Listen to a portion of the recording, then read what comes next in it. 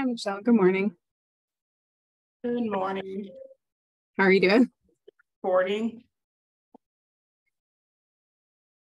How are you doing? I'm good. You're already recording. Why are you recording? I wonder if it just slideshow from going, but I know folks are joining us.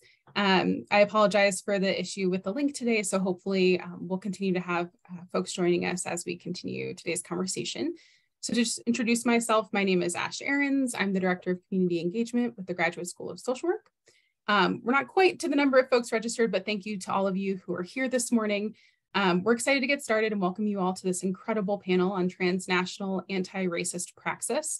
We're joined by 3 incredible panelists and 2 esteemed moderators, the first of whom I have the privilege of introducing. So Dr. Michelle Hanna is a professor and the Associate Dean for Diversity, Equity, and Inclusion at the Graduate School of Social Work at the University of Denver. Dr. Hanna has been with GSSW since 2005, teaching across the curriculum and including the Foundational Power, Privilege, and Oppression course, Child Welfare, Disproportionality and Disparities Across Systems, Critical Race Theory, and Cultural and Linguistic Competency in Integrated Behavioral Health. Currently, she oversees 2 HRSA-funded workforce grants providing stipends to students who are interested in social work, practice in integrated behavioral health, or substance use prevention, treatment, or recovery. I'll pass it over to Dr. Hanna. Thank you, Ash. Welcome, everyone. We're very excited about our program that we have for you today. I bring you greetings from our Dean, Dr. Amanda Moore McBride, who is unable to be with us here today at this time. As a champion of anti-racism, social justice, diversity, and inclusion, Dean McBride wholeheartedly encourages our GSSW community to engage in conversations such as these as we lean into our charge as social workers to transform and change the world to be a more equitable place for all. I want to thank our second moderator, Dr. Sophia Sarantakos, for envisioning today's event, and I would like to introduce her now. Dr. Sarantakos is an assistant professor here at the University of Denver, Graduate School of Social Work. Their work is focused on how professionalized social change workers and the organizations and institutions in which they are situated can seize white social work, the lineage of the profession that's been legitimized by people in power, taught and practiced most widely, and cause the most harm, and shape it into a tool of service in service of an abolitionist horizon. A central application of these abolitionist principles is Dr. Sarantakos' transformation of social work education into, as Bell Hooks calls it, the practice of freedom. One of the many ways they engage in this practice is through their course, Creating New Anchors, an introduction to prison industrial complex abolition, which they developed for and teach to our MSW students.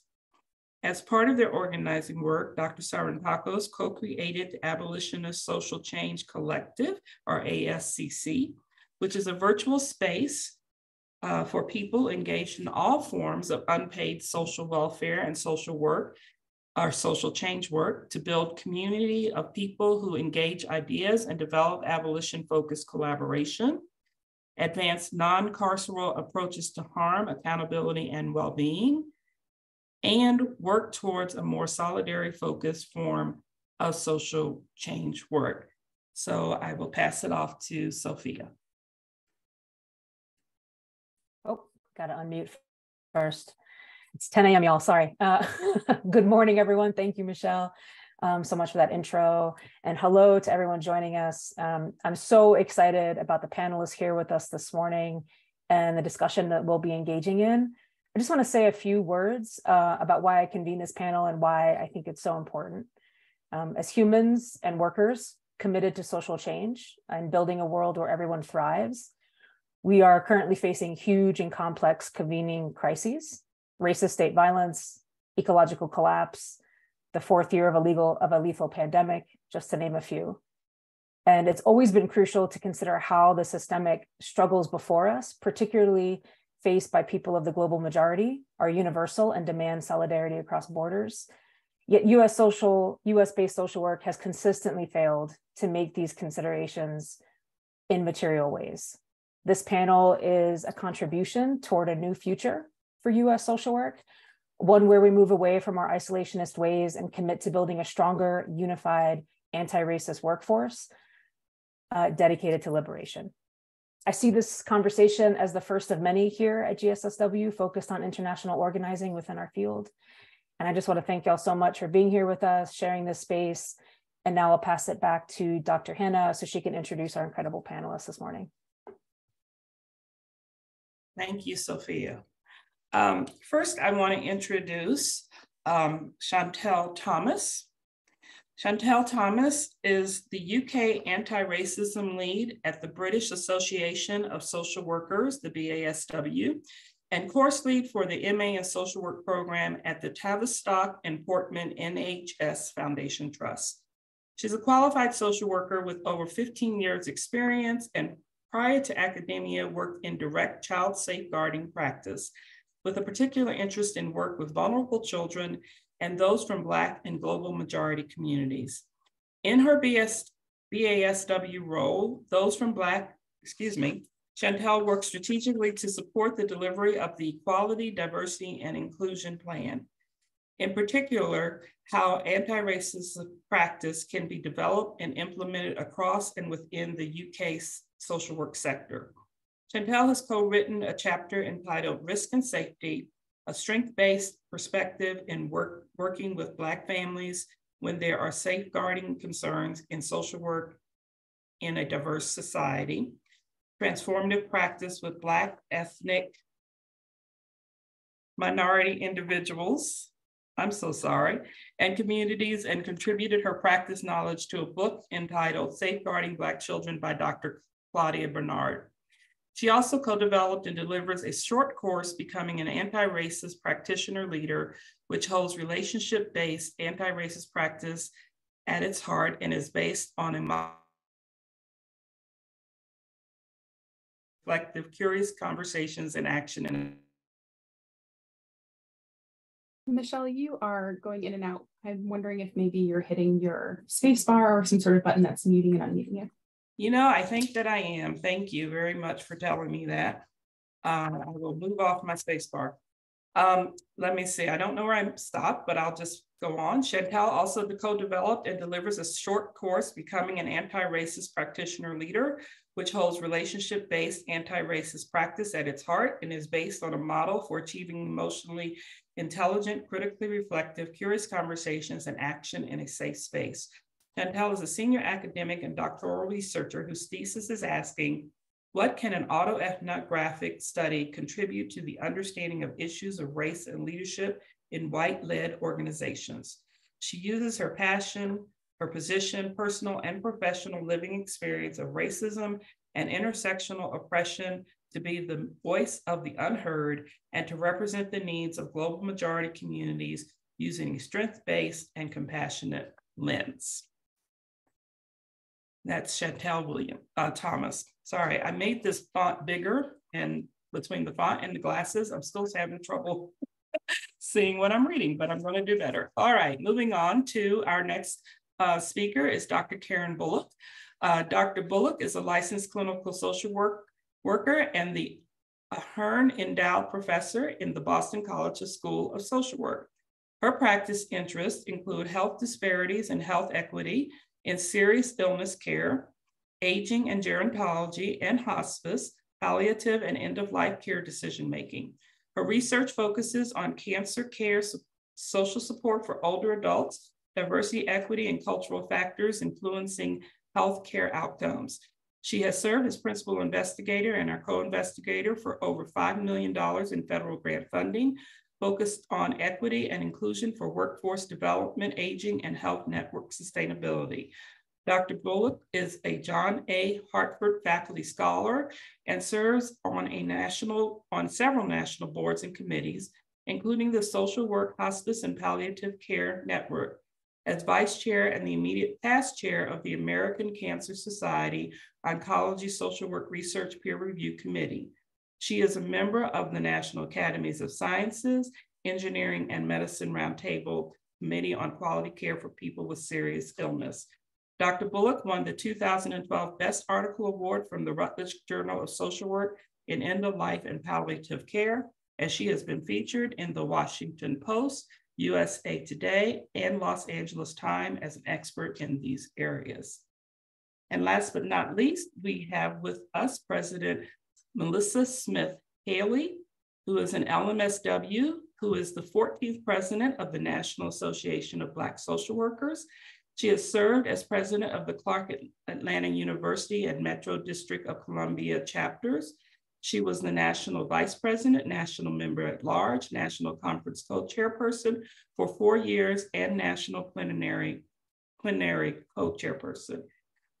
President Smith Haley is the vice president of program operations for a nonprofit agency in Southeast Louisiana. She has successfully managed several state and federal contracts totaling millions of dollars annually and a staff of over 100. President Smith Haley received her bachelor's degree in mass communication from Xavier University in Louisiana and master's degree in social work from Clark Atlanta University in Georgia. She's an adjunct professor at the Millie Charles School of Social Work at Southern University in New Orleans since 2017. She teaches social work students diversity, administration, planning, and community organizing. She is passionate about the community in which she lives and serves.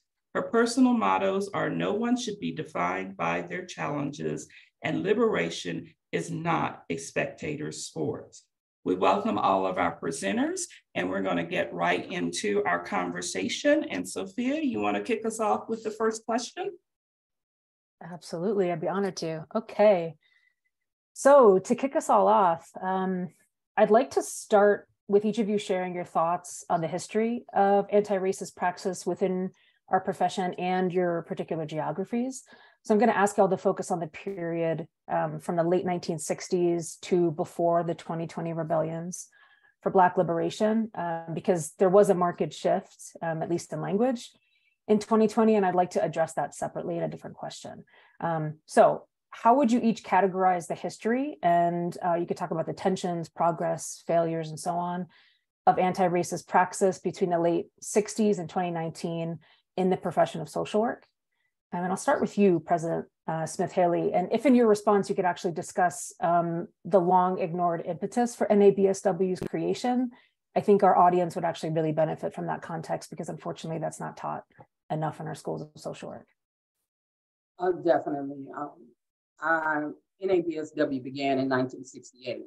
We are a 55-year-old Black organization who's dedicated to liberation of Black people who experience oppression and marginalization in the United States. We have 70 chapters, over 70 chapters, 2,000 members across the country. We have student chapters, and we have regular adult chapters, or parent chapters, as we call them. And basically, NABSW, and if you read our code of ethics, the code of ethics has the word Black in it 20 times. And the word Black is there 20 times because that is our target audience. We work with the Black community. We're from the Black community. We are not friendly visitors. We are vested members in the communities we live and serve. We are there to make a difference based on our lived experience as well as our learned experience. And so what happens through NABSW, we get together and we do workshops, we do webinars, we do a national conference, which really showcases the talent of Black professionals across the country, and it's by Black people for Black people. And the reason being for that, because when you, it is very important as Black practitioners that we have safe space, right? So NABSW began, and they went to a conference. Black members went to a conference of organization is now not in function right now, but it was the biggest social service organization at that time. And while they were there, they simply wanted to speak on issues as it pertains to Black people, and they were not allowed to. So after about 2 or 3 days of trying to command the stage, trying to get access to the stage, and they were denied, the Black social workers walked out of that conference and started the National Association of Black Social Workers. And it is not taught as it should be in to schools of social work. I went to Clark Atlanta University, which is the oldest Black social work school in the country. Black practitioners have existed as long as there has been a Jane Addams, there has been an Ida B. Wells. And you hear about Jane Addams and you hear about her contributions, but it wasn't until recently, right around the times of the women's suffrage movements, where we celebrated white women being able to vote, because Black women still couldn't vote, right? So in that celebration, you heard about Ida B. Wells and how much work she did for women's suffrage, but what you don't hear is that she still couldn't vote. So as schools of social work, it's really important to see Black people not just as clients, right?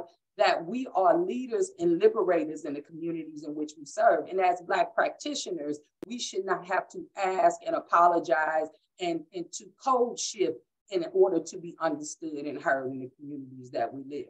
So we are a strength-based organization. We talk about the greatness of Black people. We talk about the greatness of Black community. We're Pan-Africanism, talk about global issues, and we look at how we can help liberate our communities from the inside out. Thank you so much for that kind of masterclass in how NABSW was created and the important history that is just lacking, as I said, in social work schools. Do you have something to say quickly about anti-racist Praxis and how you've seen it evolve since perhaps the beginning of NABSW to about 2019? Well, even the word anti-racist, that's new. Right? That's new. That's something you've heard in the last couple of years. Racism is entrenched in social work practice. It is entrenched in social work education. It's very little anti-ism there. You can graduate from a school of social work and never have a professor of color. You can also graduate and you can get a license and not know anything about African-centered practice. So there are some real, there are some misnomers about what anti-racist practice is and what it looks like. And even if it exists right now, having a Black teacher is not anti-racism. If you're not learning about strengths and powers and how to work within a community and respect what you're there, you're not anti-racist. You have it's almost laughable how white practitioners, many have never even worked for anyone Black or work for somebody of color. So when you go into those environments, it's almost like you can hire every white person who comes through the door, but if they got a Black supervisor, Black manager, Black vice president, that is something that is almost unheard of in the practice that we have. So I really believe wholeheartedly that there is a lot of work to be done in social work, not just in licensure, from the education and how we respect those who we serve and how we learn from those we serve. It's important that we have a diverse experience in leadership as well as in practice. Thank you so much for that, President Smith-Haley. Dr. Bullock, I'll turn it over to you to add your thoughts. Sure. I want to thank President Haley for her important statements and passion for the work that she and you and the organization are doing. And I'll sort of pick up there. You mentioned Ida B. Wells, and after Ida B. Wells, there was Mary Church Terrell, and we can go down the list. And I agree that we're not teaching about the contributions of Black people in social work in a very intentional way, and echo the points that President Haley made about how many social workers are going into the field with limited to no knowledge. And so as it relates to anti-racist Praxis, although the Council on Social Work Education is now saying we want schools of social work to take up this issue of being anti-racist, working towards not being a racist, we don't have roadmaps and guidelines for doing that. I recently said in a meeting to colleagues, I understand that you can't teach what you don't know. How is it that we can expect as a profession that all of a sudden, somewhere it falls out the sky, that social work educators are going to be able to teach this curriculum? Where's the curriculum coming from? And what is that going to look like? And is that going to be a spectacle? Are we really helping anyone to just dangle the words out there, as President Haley said, to talk about anti-racism? People are still confused about racism and the fact that racism exists. Some of my colleagues and students think that racism didn't exist before the social unrest, the killing of Black and brown people by police while we were all standing still during the pandemic. Then I had colleagues and students to say, I thought we were living in a post-racial society. I mean, people are living their everyday lives not seeing and experiencing racism, while there are those of us who experience it on a regular basis. And so when we talk about the preparation of social workers, I think it's critically important, not only that we're beginning to have these conversations since the COVID-19 pandemic, because a lot of people weren't having them before the pandemic. And so the fact that we've begun to have these conversations and naming racism is to be commended, but where's the value in it? What do we do with it? There are so many educators who are preparing the next generation who themselves haven't been educated with these frameworks. And so I think, we put up a poster saying this is who we are as social workers and this is what we commit to, but we really don't have the guidelines and roadmaps to what this shift should look like. And so I'm not sure that, there's much action taking place as we're talking about. And I'm not saying that it isn't, I just don't see it reflected. And so another role that I have currently is I am the chair of the National Committee on Race and Ethnic Diversity for NASW Incorporated. And to put it in a historical context in terms of the shifts, and as President Haley has already said, NABSW started in 1968, but the NASW as an organization has been trying to attend to the issues of equity and inclusion and racial and ethnic diversity. And the reason why I say trying is if we look at the history of what has emerged, the various initiatives, the initiatives come forward, they look great, there are things in paper, NASW is really committed, but it's the practitioners on the front lines who are either going to buy into this. I mean, we can write as many statements as we want about being committed to anti-racism, but on the front lines, what is happening? And I know when I talk with colleagues, they're not sure if they're even racist. And so we've got a long way to go. We are making progress, but what I mean by that is racism hasn't been named for people. And so when we talk about an anti-racist practice, for those of us who experience racism, we know what it looks like, we can tell you what it feels like and all of those things. But there are many social workers, so to keep this to social work, who are not even sure that their actions are racist. I've said to some colleagues, like, that's really racist. And they said, well, nobody's ever said that to me before. Like, how is that racist? So it feels like we've just dropped a boulder down in the middle of things, said, here's this anti-racist praxis, have at it. And that doesn't work. And so, and if we don't do some remedial work with our colleagues who've never had this education, who don't know where to start, then it's just words. And we can look at those types of actions happening. If we were to look back at the history of inquiry for NASW, some of the things that we're doing now, starting in 2022, they were taking up as actions in 1969 and very little progress. It wasn't the effort that didn't make the progress. What interferes with the progress are the individuals on the front line, social workers who aren't taking the action steps. So that's my perspective about the anti-racist praxis and how far we've come or how little we've done. Yeah, thank you so much, Dr. Bullock. I think before we turn it over to Ms. Thomas, I think one of the words you said, a big boulder, I think another big boulder in terms of language is reckoning, right? How many reckonings do we need to have, right? We keep using this language of 2020 was a reckoning. There's been so many and not the action to follow it. So I appreciate those insights so much. Ms. Thomas, please, your thoughts. Thank you. Thank you. Just to acknowledge the contribution of my colleagues, my panelists as well, because you could have seen me nodding away there because I could identify, empathize with everything you were saying. How far have we really come? And when we look back, anti-racism is a relatively new term, and some people are not comfortable with it. A lot of people don't know what to do with it. And part of my role, again, is to work across the UK around implementing anti-racist practice onto the pre-qualifying curriculum, so students are taught about what that means and what that is and how to go out there and practice in a way that is less abusive, less oppressive, less discriminatory.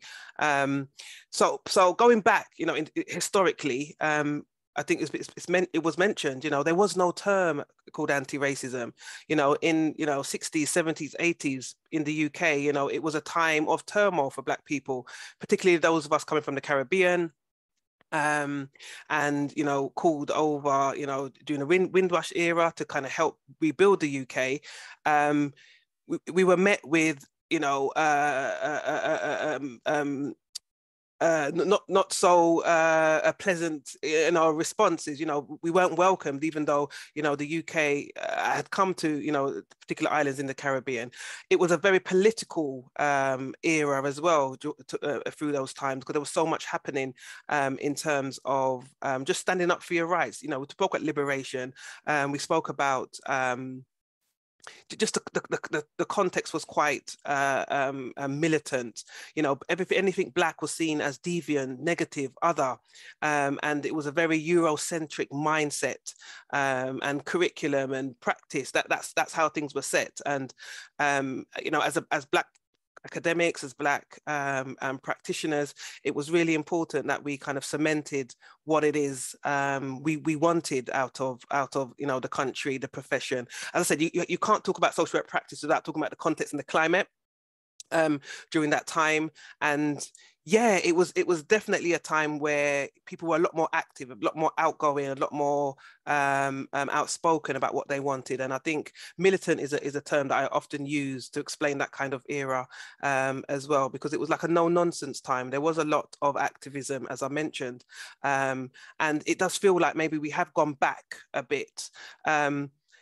Even though a lot happened, we probably moved on somewhat, but there was still a lot more that needs to be done in relation to kind of understanding our contribution as Black people to the UK and to developing the country as a whole, but also the wealth, the riches that we bring to social work, to working with clients, to working with service users, to interacting with each other, as colleagues as well. And I think it was President Smith-Haley that mentioned representation and, how we need a lot more, Black academics, Black leaders in order to kind of push things forward. Because although I said I'm working, in terms of trying to implement anti-racist practice on, pre-qualifying standards, it's important that the leaders, those who have the power to control the culture in an organization, those who have the power to implement the policies and the regulations as well, has a real understanding and a real need, a real appetite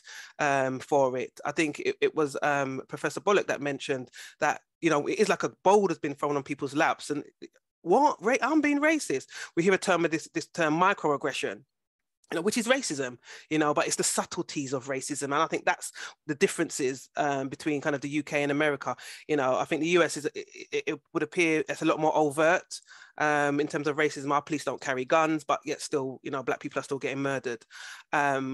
Mental health, overrepresentation in the prisons. And I know I'm going on to another question, so I won't go into too much, but racism is endemic, it's embedded in the systems and structures, and social work is no different. And we have to actively, consciously work, not only to shine the light on ourselves, because I think we all have, Black and white people have to look at themselves around how we're conditioned, how we've been socialized, and what we see as right, before we can then go out to practice and to work anti-racist with our families and with the communities in which we serve. So yeah, I think I'll pause there. Thank you so much, Ms. Thomas. Michelle, I'll pass it to you. Yeah, I think this is really a great way to start this off. I appreciate all of the comments that have been made, and I really appreciate hearing some of the similarities between what's going on here in the US versus and what's going on in the UK. Hearing that, there was a long time when, we weren't even allowed to talk about the issues that were facing the Black community. We weren't allowed, our voices weren't heard. We weren't allowed to have our voices in those spaces. And so, we had to push it so that our voices could be heard. And I appreciate also this, which is something I've been dealing with myself, is this idea that all of a sudden in 2020, all of a sudden people have this reckoning and awakening as though racism didn't exist until then.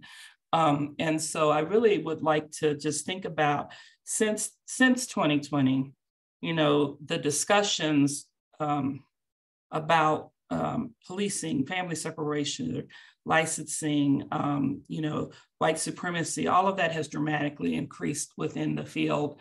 You know, there was definitely, I agree with Dr. Bullock wholeheartedly, there was a huge part of our field that thought we were in this post-racial issue, that era where these issues weren't present.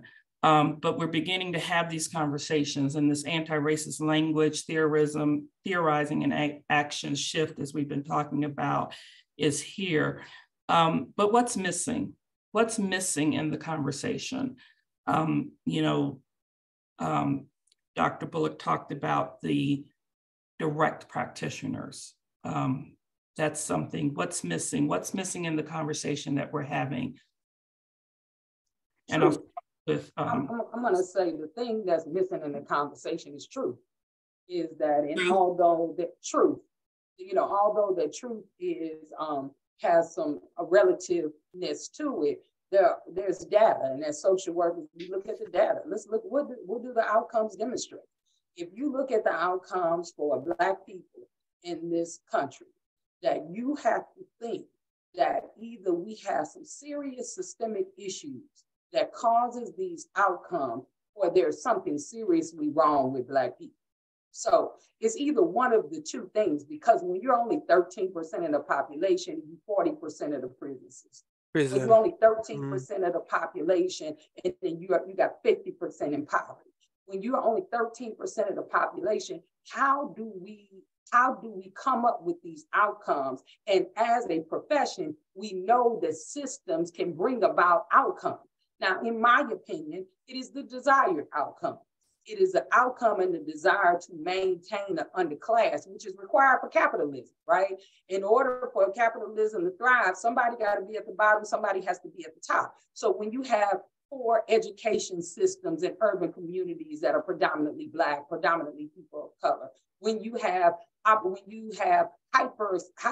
justice systems that put people in jail for long periods of time, that's not about making change and really about rehabilitating the truth. We have to have these truthful conversations. And very often Black people are brought to the table to talk about racism, something that we didn't create, something that we have been the victims of. White people need to talk about racism, talk about how are you still benefiting from racism? How, as a profession, are white social workers benefiting from racism? Let's have that discussion. Let white social workers, can you articulate how that is? Because it's an important thing to see. And we'll talk about the licensure, but the licensure is another way to create that, right? So we've created an underclass of social workers, the people who have to go do what we call old-fashioned social workers. People got to go knock on doors, the people who have to go check on people. These are not the clinicians, right?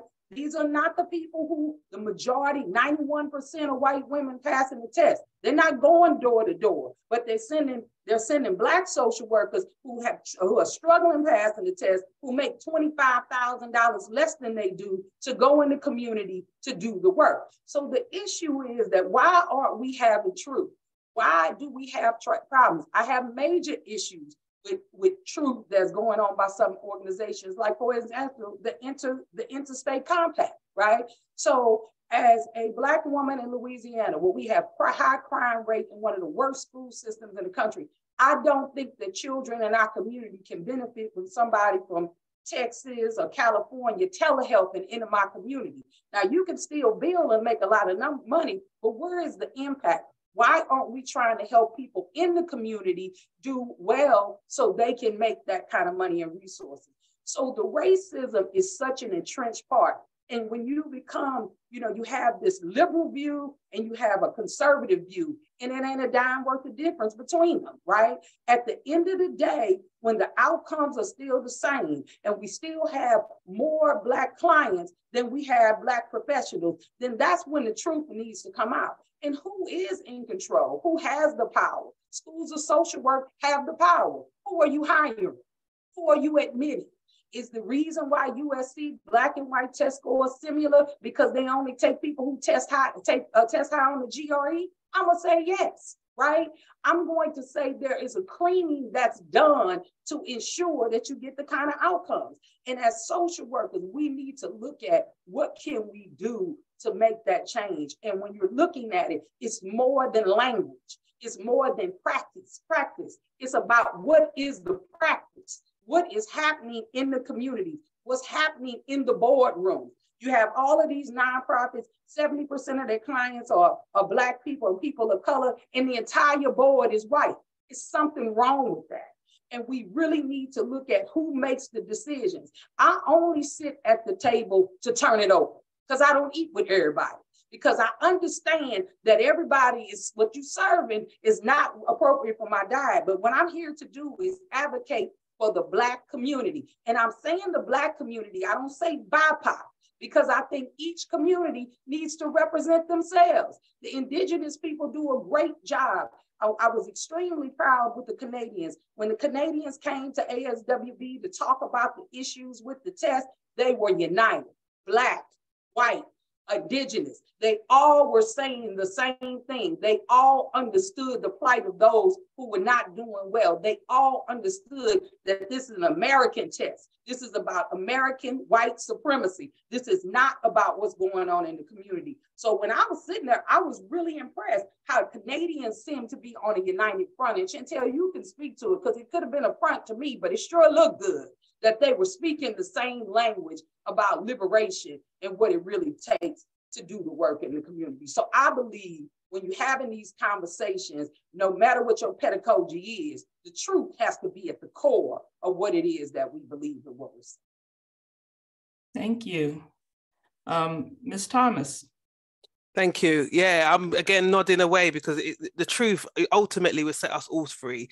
I think what is missing, what is definitely missing is the senior leadership buy-in, is those with the power, with the ability to really make that shift, their own intentions. You know, I think you mentioned President Smith-Haley about who's benefiting from racism.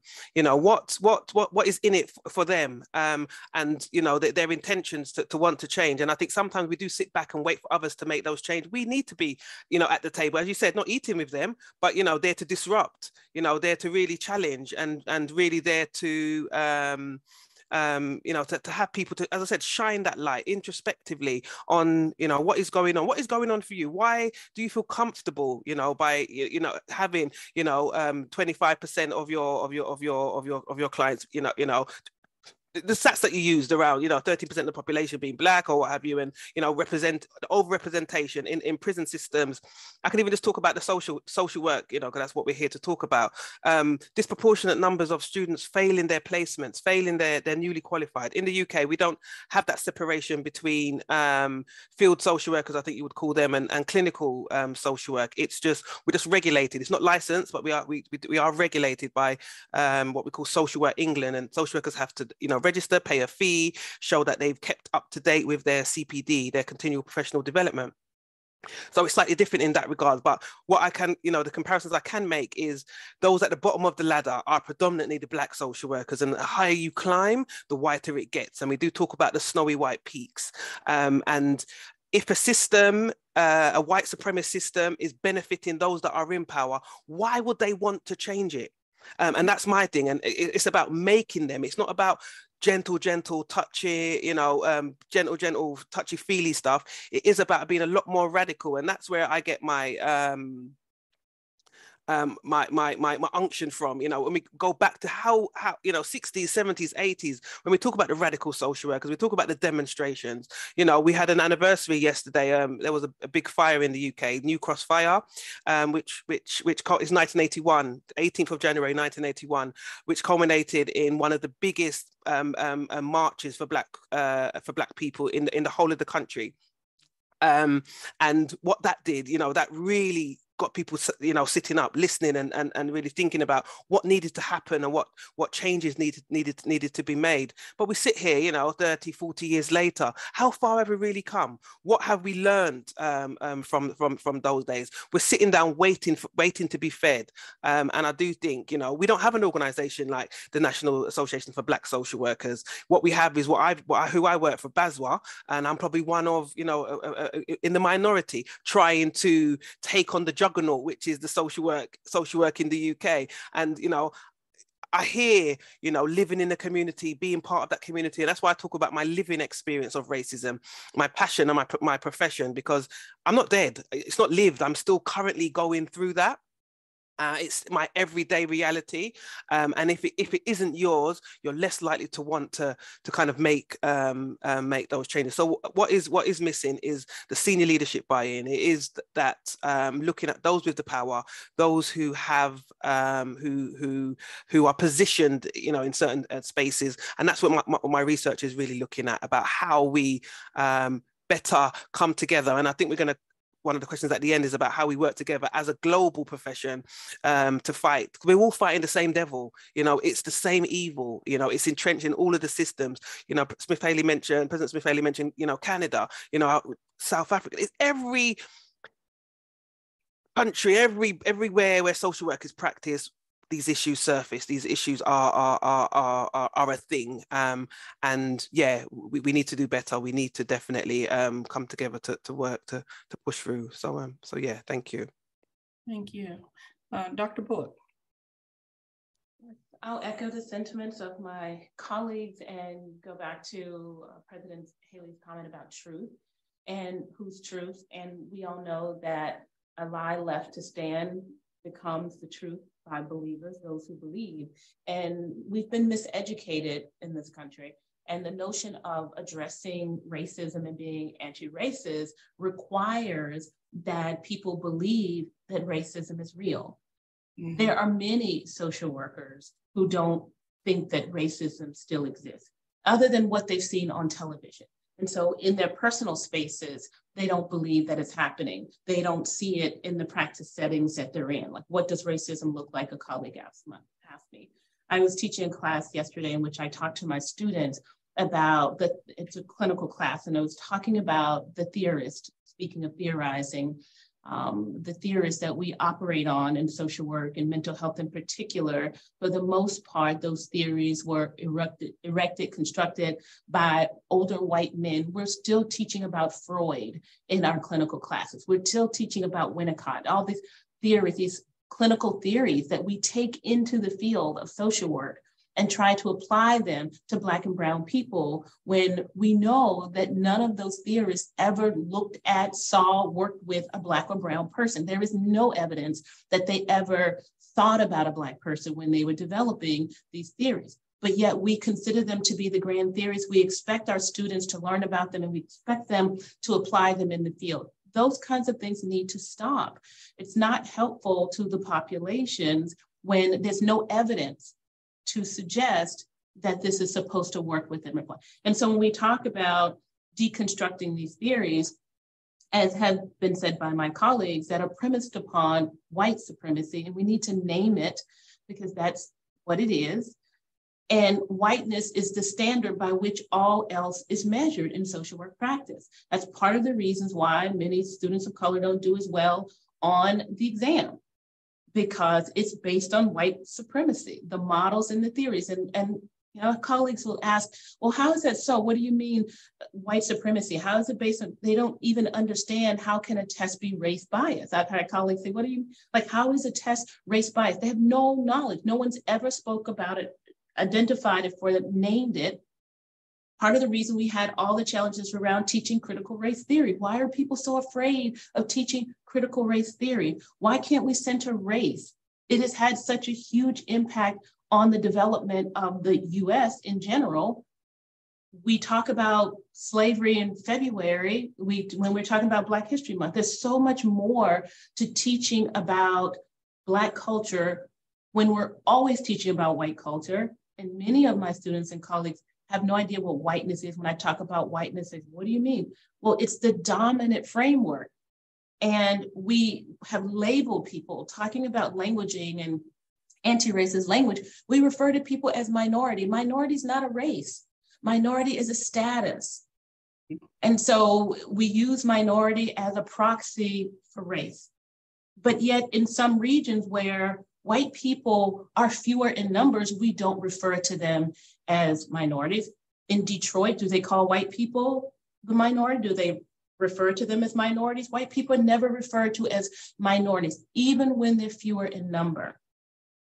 And so this language that we're using further stigmatizes and minoritizes people inappropriately. And we're all caught up in it because we've been educated to do so. Every time I hear a student refer to people of color, Black and brown people as minorities, but you said you're working in a community that's largely minority. By default, they are not minorities. Right. And so some people have adopted the language where they're saying majority minority. How can you be majority minority? It's only one or the other. You're the majority or you're the minority.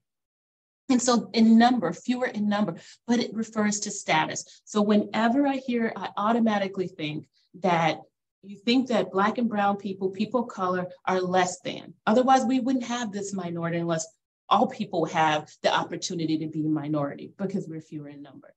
And I appreciate President Haley saying not using BIPOC. And we've adopted this language because it's palatable. It's so nice to say BIPOC. People don't even know what the acronym stands for. I mean, I've asked people when they said, oh, it's a BIPOC population, I'll say, so who were the people in this population? One person said, oh, it's the biracial people. I mean, if you take a moment and you ask people when they're tossing out this acronym, what do they mean? Some people will say it's Black, Indigenous people of color. But are you saying that Indigenous people are Black? It's the whole, or people will say it's Black, Indigenous, and other people of color. Why are we othering people? Who are the other people? I mean, I think, and this is my professional opinion and my personal opinion, no one else may agree with it, but the use of that acronym in particular does nothing to empower people of color. It further marginalizes people of color. People stand behind the letter that they don't even know what the letter is representing. And if they say that these are the populations you're referring to, I ask a person, well, did you see any Indigenous people? Well, no, but they're BIPOC. Well, if the I stands for Indigenous, why are you using it if it doesn't refer to the population? So we've come up with the use of this acronym, which wasn't intended, if anyone looks at the origin of it, and I'm not going to give a lecture, it wasn't intended for this use at all. But whenever people can grab onto something that makes it easier so people don't have to be uncomfortable, they will use it. And that is the crutch, that is the tool that BIPOC is for so many people. I have so many colleagues and students who can't even say the word Black. They say, I don't feel comfortable saying Black. Why? I mean, what has Black done for you in your life? Like, what about it that you can't? I'm not comfortable referring to people as Black, so I refer to those people as African Americans. Well, not all Black people are African American. Amen. I hear from my colleagues who are Nigerian American, Haitian American, they don't, and a long list that don't identify with African American. I've been learning from my colleagues who look like me, who don't identify as African American, who've said, that's for people who don't know where they originated in Africa. This is how my colleague from Nigeria framed it. She said, I know exactly where I'm from. I go back home to visit my family as often as I want to, and frequently as I want to. And I don't identify as African American because in the US, someone has decided that Africa is like a little town or something. Africa is a whole continent. And so there's a lot of educating that needs to take place. And as my colleagues have already said, it's not being taught, it's not being done. And so social workers are going out into the field with this very limited information, continuously offending people, continuously asserting racism, because they haven't been told that it's important to know these things. And if we can't teach about critical race theory and other types of theories that center racism, then it's a disservice to our entire profession for all the reasons that my colleagues have already spoken about. Thank you. I have to say, Dr. Bullock, I do want to say that it is worth restating the racism in evidence-based practice, that the assumption is if it works for white people, it works for everybody. And that's a problem, because white people have not experienced the same trauma, i.e. racism and systemic racism, that Black people have. And when you look at the power dynamic, evidence-based practice is something that is power-driven by insurance companies, right? So if you're a clinician and you're billing, you have to document an evidence-based practice, regardless of what you're doing. If you're gonna get paid for it, when they come back to audit you, they wanna see the evidence-based practice that you use, or they will recoup the funds. So you're almost forced to utilize these practices, even though there is no evidence that it works in the community that you serve. So as social workers, we are teaching these practices as if they work. And if you want to benefit from it, you have to document what's being told. So if you want me to call it, CBT, if you want me to call it motivational interviewing, if you want me to call whatever you want me to call it, if I'm going to get paid, that's the way I have to do. That's how power is running what we're doing. And we are further reiterating the lies because we have to document it to get paid. You understand? So I'm not a clinician, although I run a mental health rehab. And it's a full-time job fighting with insurance companies to get your money, to keep your money, to go back. It is not about, when you spend more time with paperwork than with the clients, it is not about liberating people from oppressed systems. It is about maintaining the status quo, which has not benefited Black people whatsoever. So what Dr. Bullock says is not something that you just say, this is something that schools of social work, University of Denver, Boston, who does a great job, because Boston is probably one of the most diverse schools that we know. They even teach in Spanish to people who speak Spanish. So when you really are going out your way to utilize that point, you have to be clear, what evidence does this have working in the Black community? How do we know that it works? Because Kaiser says it works, because United says it works. What is the real issue out here, what we're dealing with? And I go so far as to say clinical work is after the problem already began, right? What are we doing to stop the problem? Because poverty is causing a lot of the mental illness. Health inequities is causing a lot of the mental illness that we're dealing with. And when you look at the social determinants of health, it shows you where you live, where you work, where you play, makes a difference in terms of your overall well-being. So how are we continuing to manifest more clients as opposed to more change agents? So I could not just let that go by, Dr. Bullock. I think it's something very important that we need to have that discussion about. Thank you. I'm just going to quickly come in, Michelle. Is that fine? Yeah, I'm just going to say. You had your hand up, so I wanted to give you. Perfect, thank you. And just to say, racism impacts mental health. That is a massive determinant. But just to bring a UK perspective, I think Dr. Bullock mentioned the term BIPOC. We have a term here where they say BAME. And again, they don't even put it as an acronym. They say BAME as a word, and that stands for Black, Asian, Minority, Ethnic. And again, that's a similar way it's used in order to, minimize, to marginalize. But also, people are afraid, as was mentioned, to say the term Black. If it's a Black person, it's a Black person. They're scared of having that conversation. They're scared of asking, tell me about, who you are. Tell me about your journey to the UK. If they're writing an assessment about a family in order to, to get funds, to recommend interventions, or, to work with a family. If you can't ask people about their journeys, if you can't ask people about their heritage, if you can't ask people about, what it's like to be Black, how they interact with the system and the structures, how are you going to learn? It's been mentioned that people shy away from that because it's uncomfortable. The hell, you need to be uncomfortable, and you need to be comfortable being uncomfortable, because if you're sitting there comfortably having conversations about race, you're not doing it properly. And that's a lot of what I teach as well. It's about getting people to feel uncomfortable in a way that they feel protected, and I use that in inverted commas, because at the same day we're not protected. In the same way that no one cares about how we think, what we think or feel, day in, day out, whether you're high up in your ranking in your profession, or wherever you're working, people see Blackness first. That's the first thing somebody sees, and that's how they're going to judge you. That is how you're going to be seen, viewed, and treated. So just hearing about how much paperwork you have to do to get your funding and everything else, and how you have to shape and frame the system is set against us. You know, it is set in a white supremacist, white privileged society, and we have to continually, you know, break that narrative, dismantle that ideology, and also replace it with something different. And I think that's what I seek to do, and hope is the way I want to be traveling. The direction. Well, I so appreciate this conversation. I this morning, as a matter of fact, it was brought to my attention.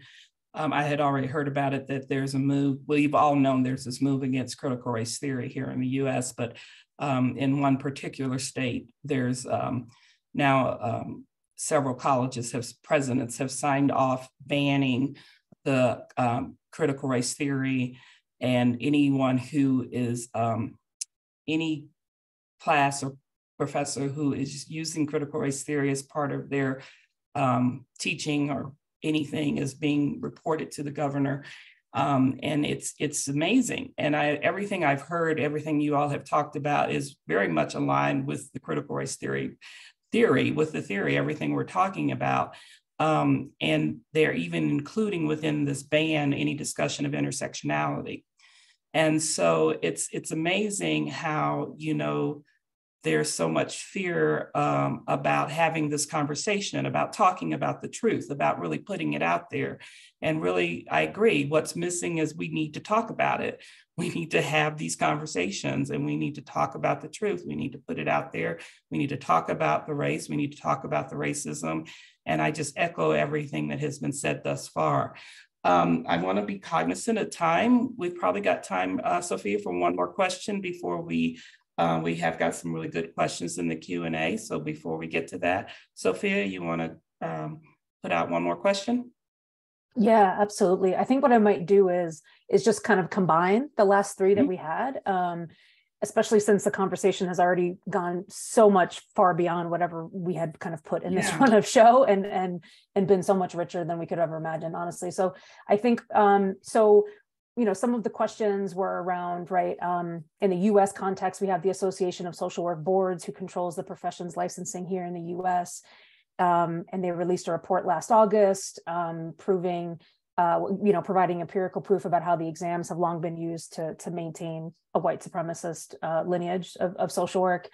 And there's also, you know, current movements around payment for placements that is kind of student-led movement organizing. And I think there's about 29 chapters of payment for placements across the US right now. And they're arguing that, you know, securing paid fieldwork for all social work students is tied to struggles for racial, economic, as well as gender justice. And so you've all spoken so powerfully already about, you know, yes, licensing, you know, yes, some of these other pieces, of course, you know, perhaps payment for placements as well. Obviously, paying students for their labor while they're here is also a deep racial issue. But what else, I guess, is what I want to ask you all is, beyond those things, what else do we need to be kind of coalescing around as a global profession?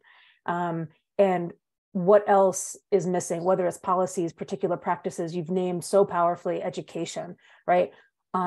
If you could just speak to those things in even more depth about what else is missing and what are the particular things that we should be coalescing around as a global profession to really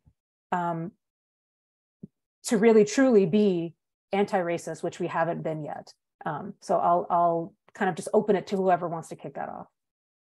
So I'm on the Louisiana Board of Social Work licensure, and I'm on the board, and my main reason for getting on the board was really to understand and to better address the licensure issue. So we know that there's a contrast. So CSWE says, when you graduate from accredited school of social work, you are ready to practice basic baseline social work. That's what they say, right? But the licensing does the same thing. So we got a whole lot of people who are graduating successfully from schools of social work, meeting all of the criteria from accredited school of social work, but cannot make the kind of resources they need unless they pass an additional exam, right? Now, what you gonna do first, which is a major part of the exam, has a lot to do with where you're working, who you're working for, and what kind of environment you work in, right? So that is a major problem in terms of how we have to think. When you talk about the exam is legally defensible, right? When that's the majority of the conversation is legally defensible, then you have to look at other things in this country that was legally defensible, like slavery and Jim Crow.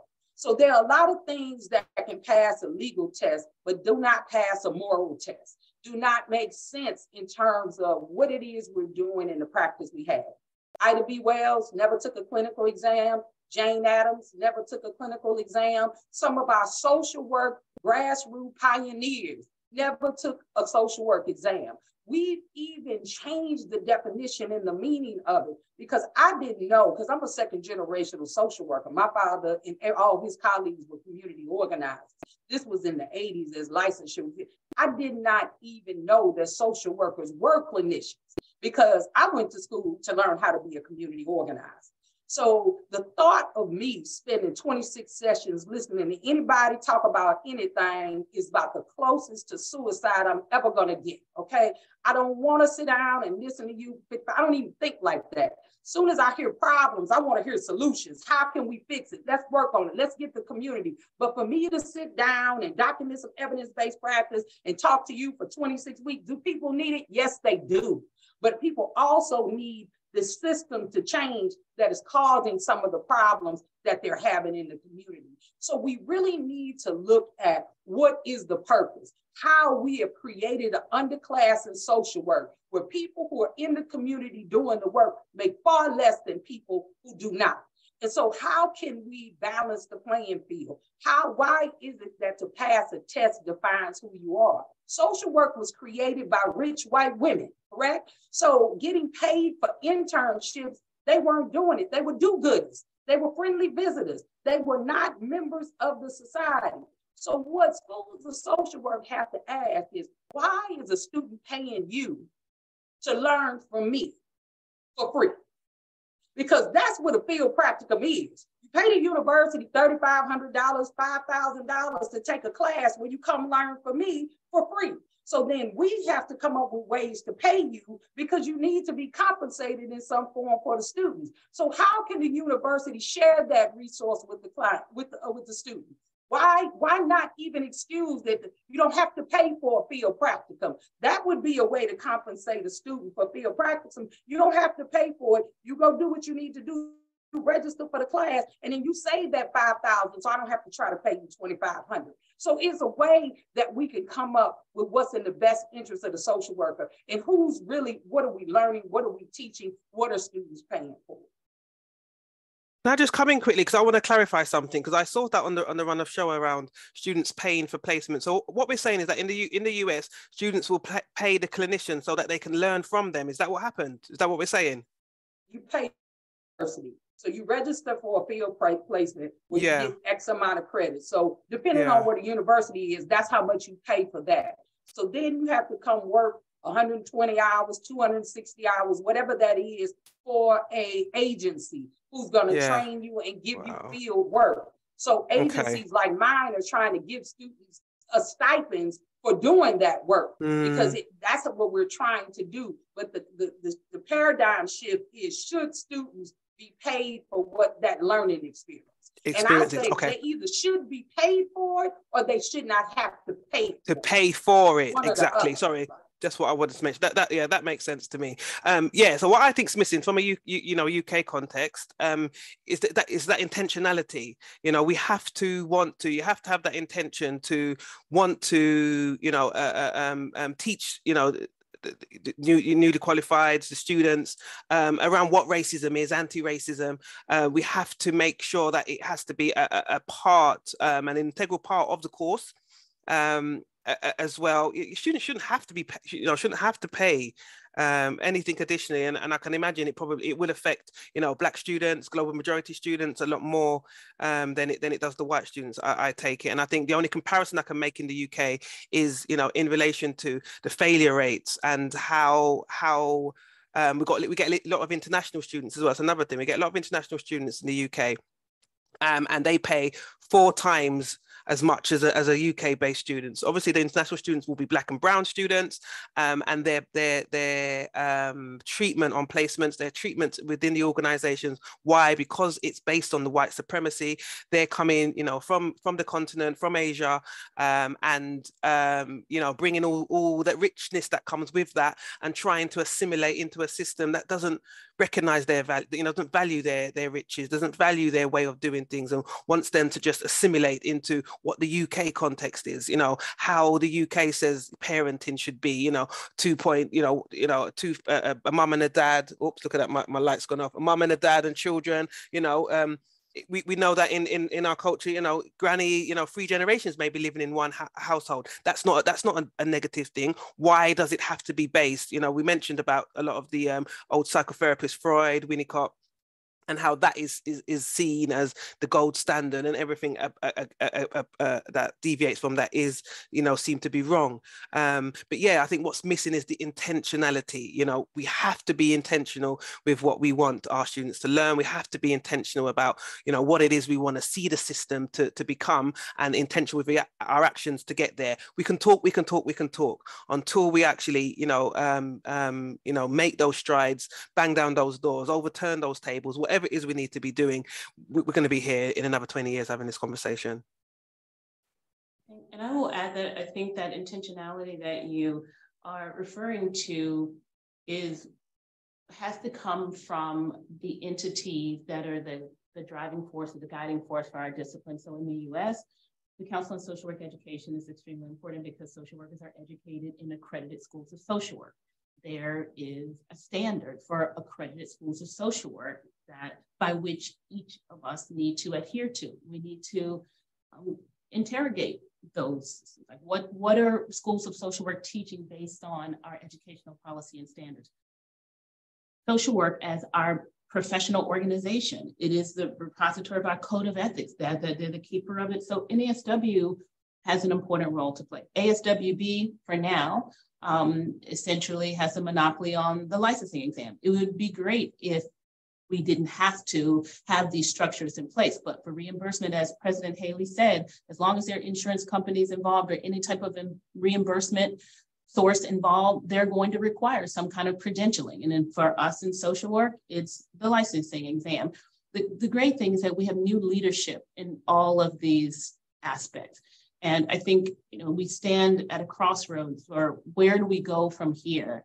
Now, looking back as we've been discussing, thinking about anti-racism and what it means, the education of social workers in all accredited programs, you know, NASW has something to say and do about that in terms of the practice arm of the NASW. But if we think about, you know, each time that standards are being updated and revised, et cetera, who is involved in that? I mean, how diverse are we? How inclusive are we in any of these standards, if you will, whether it's the licensing exam, whether it's developing the curriculum for educating, or it's the practice standards and policies? I think it's great with the new leadership. I would ask, you know, I know I am going to lean into this new leadership and have a voice on these issues and help to support the new leaders in going forward, rather than we can look historically and say we didn't have access to the test, even though we knew something was wrong. Well, we now have new leadership and we have access to the test. So now that we have this evidence, what do we do going forward? And giving these new leaders the opportunity to work with us, when I say us, the proverbial us, social workers, at all levels, to see what we can do going forward. Like, how different can we be going forward than the status quo? And I think if we can't take a really close and, as has been said, intentional look through a lens, and whether we call it critical racism or we don't call it any of that, as long as we do it, meaning we can look at the structures of white supremacy, deconstruct these models. We have to deconstruct them in order to construct new ones. And as long as we continue to center whiteness without even naming it as whiteness, and that's what it is, we continue to center whiteness and then use it as the standard by which all else is measured, we won't make any progress. We'll be standing still for the next decade or century. So I think, you know, with the leadership we have and the commitment on the part of social workers in practice, we can change things. But there has to be, as has been said, intentionality, and we have to be more inclusive. And that's what we, I think, don't look at as much the tables that President Haley talked about. How many of the people of color are at these tables? Very few. We're all probably have the experience where we might be the only one. And yes, we need to have one before we can have 2, 3, 4, 5, 6. But there are tables that are completely whitewashed. There are no people of color of any race or ethnic group there. And that sort of thing needs to stop. And it can only stop if the people who are perpetuating make a commitment and are held accountable. We need accountability. Without accountability, people aren't going to care what we talk about. Thank you all for sharing your thoughts about that. I think, so just in terms of time, I'm looking at the time and I want to at least get to one question from our audience. They've been really chatty and putting in really brilliant questions. And I want to uplift one about education, because I think that's probably one of the most important points that have been mentioned here today, because, you know, like you've all mentioned, right, we still have a basic political ed issue in our profession. We have people who literally do not understand structural oppression, do not understand racism, how it manifests in the profession, and don't even understand their own actions because they haven't taken the time to reflect. And because, like you said, Dr. Bullock, there hasn't been accountability. And so white folks have been able to just function in this field by maintaining the status quo, which is a white supremacist profession. And so really want to uplift this question around education that asks, I appreciate the recognition that not all social work faculty can teach about white supremacy and anti-racism. I brought that up in a faculty meeting and was basically told that was not accurate. So CSWE, EPOS that focus on anti-racism mean nothing if people who are unwilling and unable to reflect on their own racism are quote unquote teaching the content. This person is asking, how have you all confronted that and ways to kind of really confront that on the education piece? NABSW, we have an African Centered Social Work class, and we are developing an accreditation for African-centered program. So, you know, just like accreditation, meaning that there's all kind of universities that have African-centered programs, they're all kind of, and they're predominantly white universities. What do we see in African-centered program? What does it look like? And in order to be an NABSW approved African-centered, what does it look like? Who's teaching the class? What is the curriculum? How do you master those things? So that is what we're developing. That is our effort to demonstrate what it looks like and who teaches it and how it should be taught. You know, one of the issues about being unapologetically Black, right? When you're unapologetic, you just speak your truth and you can do that in safe space. Not all practitioners can do that. That's why NABSW exists, because collectively, and when you look at collective worker responsibilities, the principles in Nguza Saba, which is commonly called Kwanzaa, those principles are real principles on which the Black community was founded on. And somebody asked a question about how do you do work in the Black community? You look at principles like the Nguza Saba, but you get people from the community to represent the community. So we call them peer support. We call them community health workers. We call them different things so we can pay them less, right? At the end of the day, you need to get people from the community who are vested in the community, who can live and learn well in the community. And we have to ensure that we include that. Dr. Bullock said, who's at those tables? And we're at different tables, because I'm a social work administrator. So I'm dealing with nonprofit organizations. I'm dealing with funders. I'm dealing with federal government. But Dr. Bullock is an educator. So she's at the table with CSWE. And we have NABSW members who are at those different tables so they can utilize their expertise and their experience. My father didn't get tenure from Washington University in 1983, and he sued, right? He sued and he won for discrimination. Now, what's unfortunate is we're still having challenges almost 35 years, 40 years later, people, Black practitioners and Black getting tenured in universities. So if you're not tenured in universities, that's the gatekeeper of who comes in and who goes out, that you don't have the consistent leadership of Black leadership in these universities. So we have to look at these systems that continue to perpetuate racism. In order to get tenure, you got to publish in white journals in order to be premier journals. So these are still things that are perpetuating racism that prevent us from elevating in an effort to advance in social work and do the leadership in those arenas. Thank you, President Smith-Haley. Yeah, Dr. Bullock. I would like to add, I certainly echo everything that President Haley has said, but in terms of educating, we can produce and disseminate, and NASW can create its statements. But if people aren't interested in reading them, if they're not interested in incorporating them, so to the point that President Haley made about, well, this comment also that you read from the person in the audience about colleagues who are saying, no, we can't do that, or there's no way we can incorporate. I mean, people are not intentional about learning about racism. And we talk about the social determinants of health, and people can agree like, yes, all of those are social determinants of health, but racism should be in there. Racism should also be identified as a social determinant of health. We have race in there as a social determinant, but what is it about my Black skin that causes me to have these outcomes? It's only the way people treat me because of my Black skin, not inherently my Black skin. And so we should be renaming these things and repositioning them. And I just have to put in a plug for NASW recent publication. Perhaps some folks in the audience have seen it. It was disseminated in October of 2022, so very recently. And it's entitled Undoing Racism Through Social Work. NASW report to the profession on racial justice priorities and actions. And when I ask colleagues, have you seen it? Did you hear about it? Have you read it? It's no, no, no. We have so much autonomy in education, in systems of higher education, that we can pretty much refuse to do anything. And so there's this, what we refer to as autonomy, and the individual gets to decide. Without this accountability, without these intentional standards in place on the ground, boots on the ground, we're not going to see curriculum change. We are going to have colleagues who are going to say, well, since I can't teach it here, let's offload this to the DEI folks. So let's offload this to, and then we become burdened and the heavy lift is on us, while many of our colleagues can just escape the accountability for addressing anti-racist practice. Everyone can indulge in or engage in anti-racist practice. Every day, each person has the opportunity to do something that's anti-racist, to work towards not being a racist. But it has to start with acknowledging, first of all, that racism exists and that you just might be contributing to it.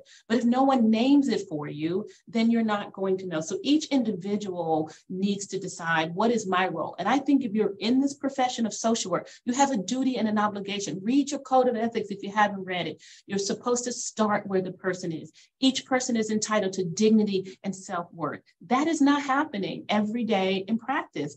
It's not happening in communities, it's not happening in classrooms, and each person has a duty and a responsibility to reevaluate themselves and see what is your role in contributing to racism. Thank you. And I'm just going to add, I can, hear everything that's been said. The key to anti-racism is that self-reflection. We all need to do that work for ourselves, and we have to. I think you mentioned it, Professor Bullock, around accountability. If we don't put anti-racism on the curriculum to, before people can qualify and have it as a standard on there. In the UK, there's certain criteria you have to evidence in order to pass, in order to qualify. And in the past, we've had anti-oppressive, anti-discriminatory, which you can easily do something around gender or disability and pass, to become a social worker. We have to be a lot more intentional, and I keep saying that word because it just keeps coming back to me, around race. We have to, encourage, it has to be part of some sort of requirement to re-register. We have Social Work England, which is our regulator, which is probably similar to you guys licensing, and they are the body, they are the power, they are the ones who regulate all social workers in the UK, any misconduct and everything like that. They are the ones that would be referred to and be dealt with. But the course that I run and I develop, again, it encourages practitioner. It helps them in that space, in that kind of clinical space as well, to really sit and think about what does racism mean to you? What is it? What conversations have you not been having? And we do touch on materials, microaggression, language is important when we spoke about that, whiteness, white supremacy, institutional racism, structural racism, and then we end with kind of anti-racism and allyship. And even allyship is a term that I'm kind of steering away from, because allyship would kind of infer that, we need saving, we need rescuing. No, we don't. It shouldn't be only Black people doing this work. Again, it's laborsome, it's emotional, the burden, but we do need white people to come alongside, because at the end of the day, racism was not created by Black people. it was created by the term whiteness. And until we unpick that, until we talk about that, until, you know, people are comfortable, you know, with that, we're going to be having this conversation again. Thank you so much. This has been phenomenal. We are just about at the end of our time. I wanted to give each one of you an opportunity to just give us some last minute or your last thoughts, just to kind of wrap it up, any last thoughts, any ideas or tips for our audience about what they can do to further this work, further this conversation. Yeah, and let's start with President Haley. Well, first I want to say that I love what I do.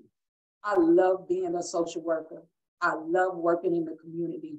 I am a true change agent. And if you share that same love and knowledge for the community, then making change is easy for you.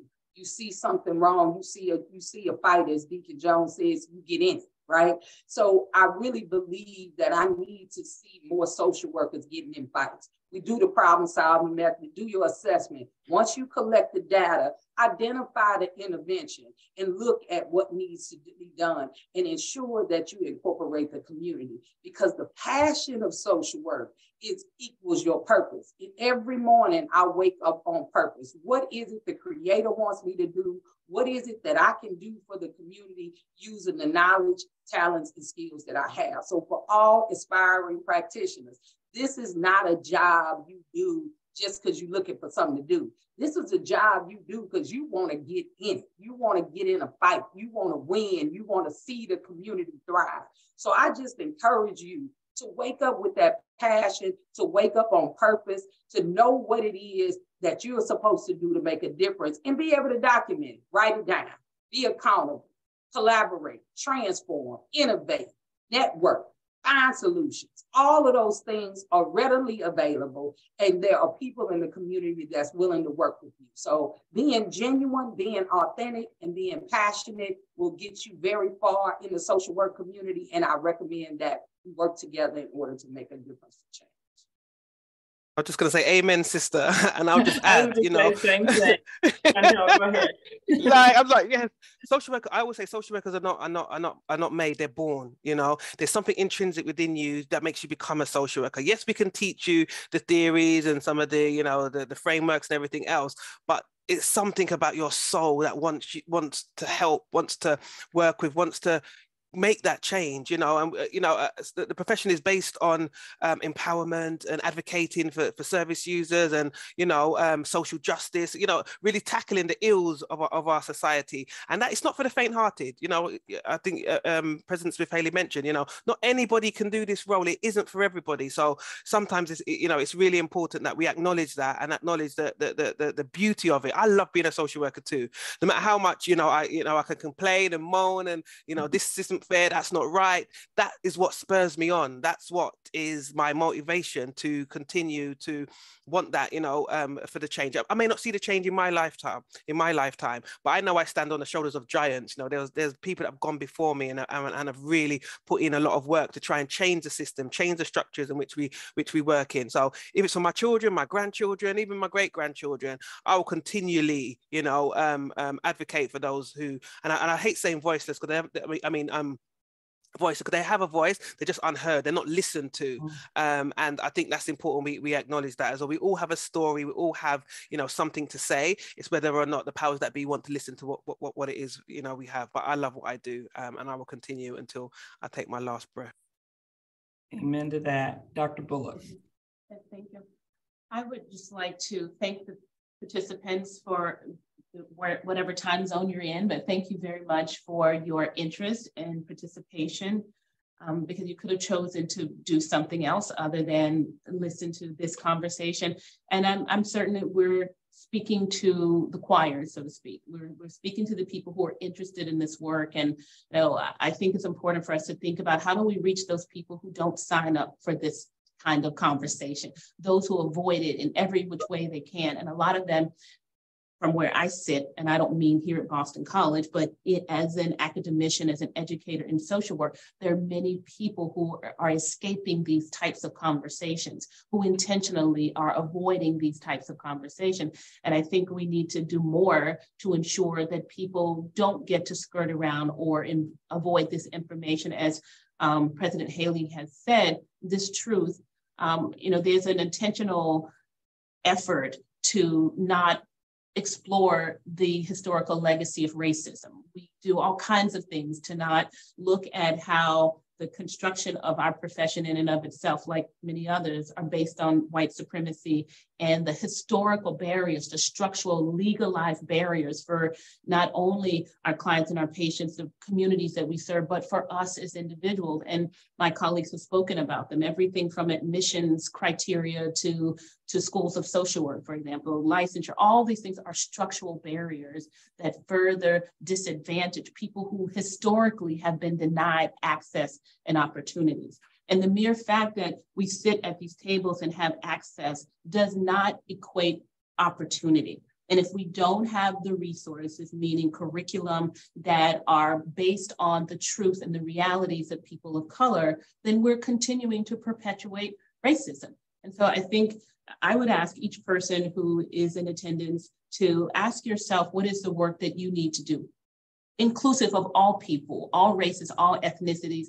We all have some work that we can be doing to look at what is my role in ensuring that I'm not perpetuating racism. And for me, it has to do with internalized racism. I'm at a point, and I'm old enough now, that I just don't tolerate things, and I'll speak about them. And some people might say that's the risk. I'm willing to take a risk, and I can do that. But I'm not saying that everyone can do that. So I think each person has to think about what is their role and what is it they can do to ensure that they are contributing to anti-racist practices, whether that's in your social work practice, your personal life as a social worker, because that matters too. We bring whatever's happening in our community into our spaces with our clients and our students. And I think each of us has an obligation to do better. Thank you. I've totally enjoyed being the Amen Corner this morning. Sophia, any last thoughts from you? I just had one very quick comment to make, which is just that it was an absolute honor to share space with all of you today. Thank you so much. And the other thing I want to say, I want to uplift something that President Smith Haley kicked us off with, which is that white people created the epidemic of racism, and it is our ethical obligation inside this field, outside of this field, to address this, take this on, and carry this labor and do this labor. And so I'm so grateful for you all for sharing your thoughts, your expertise, your knowledge, speaking so truthfully. And I call all white folks in the profession who are watching. I will spread this video far and wide, and we need to do a lot of work. So thank you all so much. I'll let you kind of end it, Michelle. Okay, Ash, I'm gonna let you wrap us up. Perfect. Thank you so much. Thank you to our panelists and to our co-moderators for the vital conversation that we had today. I greatly appreciate it. It's one of my greatest pleasures to be able to support putting on events like this and bring them to fruition after discussion for the time that I've been here, but also the time before me. So if you are an attendee today and you're interested in attending more webinars like this one presented by the Graduate School of Social Work, please save the date for our next Catalyst series for social justice, which will be a talk with Alok Vedamanan on February 8th, 2023. For those of you who are not familiar with Alok and their work, they are an internationally acclaimed author, poet, comedian, and public speaker, and they'll be coming to GSSW virtually, much like this webinar today, to speak a little bit about their work at the intersection of both joyous expression and deeply targeted hate. That talk will be followed by about an hour's worth of Q&A with audience submitted questions. And so this event is also open and free to all, in the link for that event and where you can go to register and hopefully get a Zoom link that works the first time is now in the chat. But thank you all again so much for joining us today. I've received several comments in the Q&A just thanking the panelists for their time and their energy and the conversations we're having today, but also we'll be having in the future. So thank you to everyone. Have a great morning or afternoon to those of you. Thanks everybody. Evening. It's evening in the UK, 6:30. Thank you, Take care, everybody. Thank you. Bye, y'all. Bye-bye.